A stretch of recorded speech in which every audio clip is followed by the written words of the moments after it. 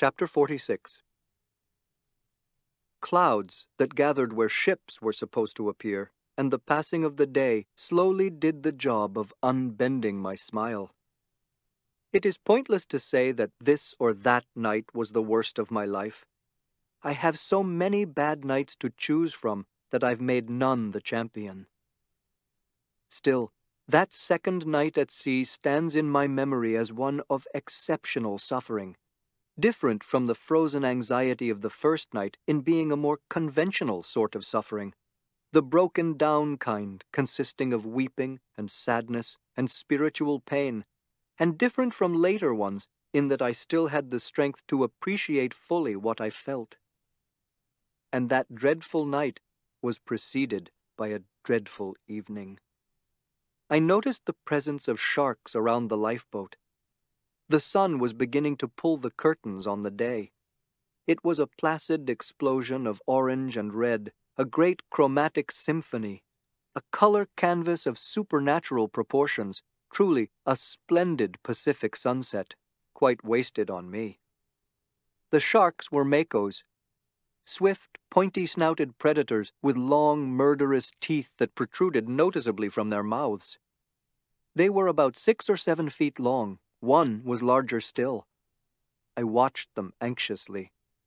The largest one came at the boat quickly, as if to attack, its dorsal fin rising out of the water by several inches, but it dipped below just before reaching us and glided underfoot with fearsome grace. It returned, not coming so close this time, then disappeared. The other sharks paid a longer visit, coming and going at different depths, some in plain sight, at hand's reach below the surface of the water, others deeper down. There were other fish, too, big and small, colorful, differently shaped. I might have considered them more closely had my attention not been drawn elsewhere. Orange Juice's head came into sight. She turned and brought her arm onto the tarpaulin in a motion that imitated exactly the way you or I would bring out an arm and place it on the back of the chair next to our own in a gesture of expansive relaxation. But such was clearly not her disposition.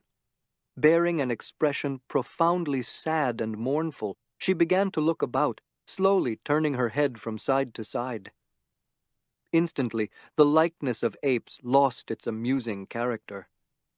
She had given birth at the zoo to 2 young ones, strapping males 5 and 8 years old, that were her and our pride. It was unmistakably these she had on her mind as she searched over the water, unintentionally mimicking what I had been doing these last 36 hours. She noticed me and expressed nothing about it. I was just another animal that had lost everything and was vowed to death. My mood plummeted. Then, with only a snarl for notice, the hyena went amok. It hadn't moved from its cramped quarters all day. It put its front legs on the zebra's side, reached over, and gathered a fold of skin in its jaws. It pulled roughly. A strip of hide came off the zebra's belly like gift-wrapped paper comes off a gift, in a smooth-edged swath, only silently, in the way of tearing skin, and with greater resistance. Immediately, blood poured forth like a river. Barking, snorting, and squealing, the zebra came to life to defend itself. It pushed on its front legs and reared its head in an attempt to bite the hyena, but the beast was out of reach. It shook its good hind leg, which did no more than explain the origin of the previous night's knocking. It was the hoof beating against the side of the boat. The zebra's attempts at self-preservation only whipped the hyena into a frenzy of snarling and biting. It made a gaping wound in the zebra's side. When it was no longer satisfied with the reach it had from behind the zebra, the hyena climbed onto its haunches. It started pulling out coils of intestines and other viscera. There was no order to what it was doing. It bit here, swallowed there, seemingly overwhelmed by the riches before it. After devouring half the liver, it started tugging on the whitish, balloon-like stomach bag. But it was heavy, and with the zebra's haunches being higher than its belly and blood being slippery, the hyena started to slide into its victim.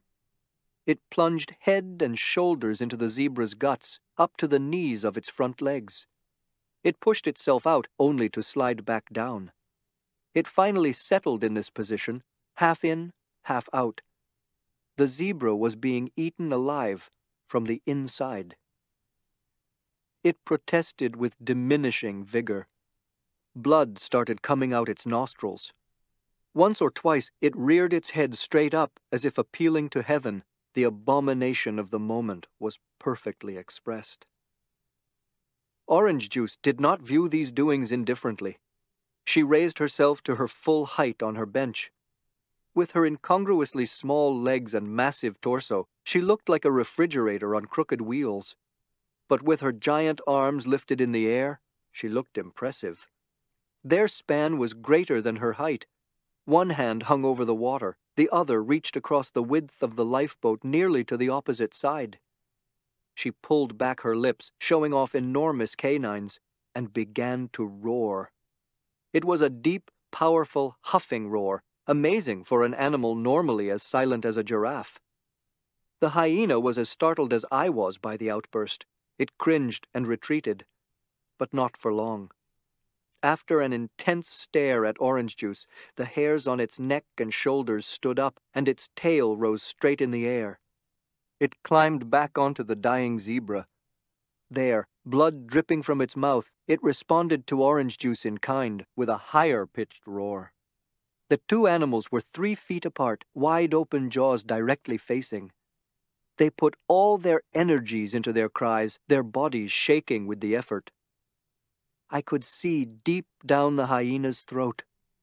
The Pacific air, which until a minute before had been carrying the whistling and whispering of the sea, a natural melody I would have called soothing had the circumstances been happier, was all at once filled with this appalling noise, like the fury of an all-out battle, with the ear-splitting firing of guns and cannons and the thunderous blasts of bombs.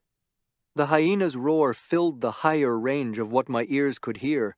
Orange Juice's bass roar filled the lower range, and somewhere in between I could hear the cries of the helpless zebra. My ears were full. Nothing more, not one more sound, could push into them and be registered. I began to tremble uncontrollably. I was convinced the hyena was going to lunge at Orange Juice. I could not imagine that matters could get worse, but they did. The zebra snorted some of its blood overboard. Seconds later, there was a hard knock against the boat, followed by another. The water began to churn around us with sharks. They were searching for the source of the blood, for the food so close at hand. Their tail fins flashed out of the water, their heads swung out. The boat was hit repeatedly. I was not afraid we would capsize. I thought the sharks would actually punch through the metal hull and sink us. With every bang, the animals jumped and looked alarmed, but they were not to be distracted from their main business of roaring in each other's faces. I was certain the shouting match would turn physical. Instead, it broke off abruptly after a few minutes. Orange Juice, with huffs and lip-smacking noises, turned away, and the hyena lowered its head and retreated behind the zebra's butchered body. The sharks, finding nothing, stopped knocking on the boat and eventually left. Silence fell at last. A foul and pungent smell, an earthy mix of rust and excrement hung in the air. There was blood everywhere, coagulating to a deep red crust. A single fly buzzed about, sounding to me like an alarm bell of insanity. No ship, nothing at all, had appeared on the horizon that day, and now the day was ending. When the sun slipped below the horizon, it was not only the day that died and the poor zebra, but my family as well. With that second sunset, disbelief gave way to pain and grief. They were dead. I could no longer deny it. What a thing to acknowledge in your heart! To lose a brother is to lose someone with whom you can share the experience of growing old, who is supposed to bring you a sister-in-law and nieces and nephews, creatures to people the tree of your life and give it new branches. To lose your father is to lose the one whose guidance and help you seek, who supports you like a tree trunk supports its branches. To lose your mother, well, that is like losing the sun above you. It is like losing... I'm sorry, I would rather not go on. I laid down on the tarpaulin and spent the whole night weeping and grieving, my face buried in my arms. The hyena spent a good part of the night eating.